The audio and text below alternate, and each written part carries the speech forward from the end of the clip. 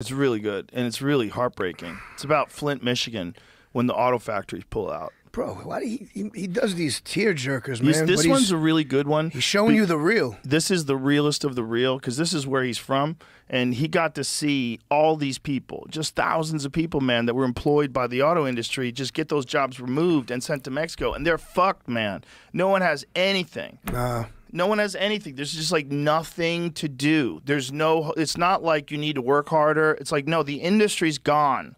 There's no jobs. There's nothing to do there. The main thing in the town is now gone. The town just died. It's a ghost town now. Now everyone's fucked. And it happened like that. And it happened because people wanted to make more money. That's what's crazy. So they don't make Cadillac over there anymore? I don't know what they're doing now, because I know a lot of things have come back to Detroit. Like, Detroit's kind of making a bit of a boom. Sam Talent just moved to Detroit. Shout out to Sam Talent. Hilarious comedian, if you don't know who he is. But they've got, you know, there's a lot of like businesses that are coming out of Detroit that are like proud about it, like Shinola, made in Detroit.